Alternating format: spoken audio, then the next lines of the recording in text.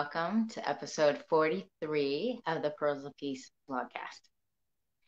Today, I had a very interesting question this week that I wanted to address, and that was a lot of people know that I am both a real estate professional, consultant, realtor, right? And also a peace and wellness advocate. My mission and my goal in life is to really support people in accessing their own internal peace and reclaiming that peace. Because one thing I know that is for sure is that we all get rocked sometimes. Anyone agree? I know for me, sometimes I could be moving through life and things are good, and then something can happen. It could be something so simple. It could be like someone cuts me off in traffic, or something's going on in the world, right? Or maybe someone mentions something or does something in a way that might trigger me, right? And so at that moment, just like yourself, I have a choice, right? I can step into an empowering place where I choose to overcome and rise above whatever that situation is, or I can fall prey to feeling overwhelmed, anxiety, stress, disgruntled, frustrated, right?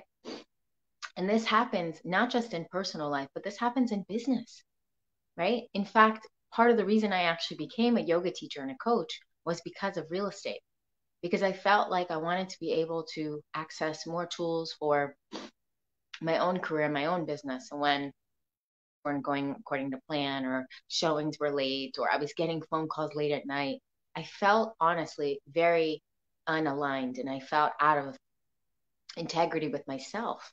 And so I slowly started to access these tools of wellness and, having better sleep and making sure that I was meditating more and doing more yoga and I should say yogic like and mindfulness practices. That also includes Reiki for me. And some of you may or may not know, but I'm a Reiki master. And so this week I got a very interesting question from a real estate client. And it was, I'm thinking about painting my home.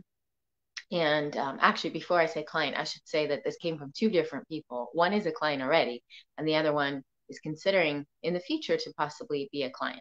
And so the question posed to me was, what paint color should I use for my wall? And should I paint? And then one of the clients went down this run through of all these things that he was concerned about, right? Should I paint the walls? And if I do paint the walls, what color should I paint the walls? And should I put my house for rent or should I put it for sale? I mean, COVID's happening. What should I do? And my goodness, this is kind of keeping me up at night, and kind of mentioned to me haphazardly that he was going through all this and wasn't sure exactly what to do. And so what's so cool about this was, here was someone that knows that, they have some questions about real estate, but really feeling a little bit stressed, right? And losing some peace around this whole concept, this whole situation. And so what I love about community, what I love about being in community with others, is that we get to remind and support each other. And so what does peace have to do with real estate? Was the question that came for me through these questions this week. Was, if someone is a home seller or a buyer and they're looking to navigate these very interesting times in real estate, what do they do? Right? Do they have people come over? Do they wear masks? Do they wait to put their house on the market? I mean, there's so many things. What started from paint color and should I paint my home this color or that color turned into a laundry list of items. And when we got down to the matter of it, it wasn't about paint at all. It was about the feeling of having peace around, should I put my home on the market or not right now, considering there's so much going on in the world. And so what I'm really proud of and grateful for is that I get to now help navigate people through this corridor of accessing peace.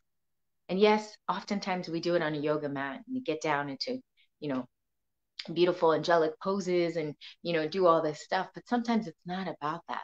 Oftentimes, in fact, and I say this a lot, you might have even heard me say this once or twice, but I talk about taking your yoga off the mat.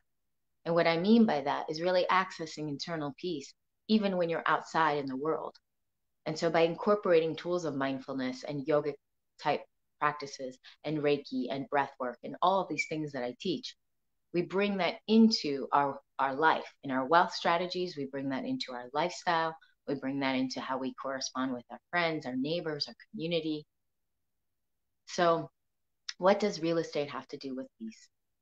Well, I guess you could say that if you have more peace, you can have more peacefulness within your real estate transaction, within your real estate process and experience. And that's really what I'm all about.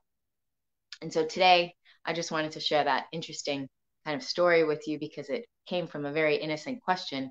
But when we got down to the matter of it, it really had everything to do with peace. And so today, wherever you are, I am sending you lots of peace, and I'm sending you lots of reminders that you have the power to access that peace no matter where you are. And I'd love to hear from you. What brings you peace? So definitely reach out to me. Let me know how I can serve you. And I'd love to hear what brings you peace today. And remember, change comes from the inside out. Have a beautiful, blessed day. And I look forward to seeing you next week on the Pearls of Peace Vlogcast. Bye for now.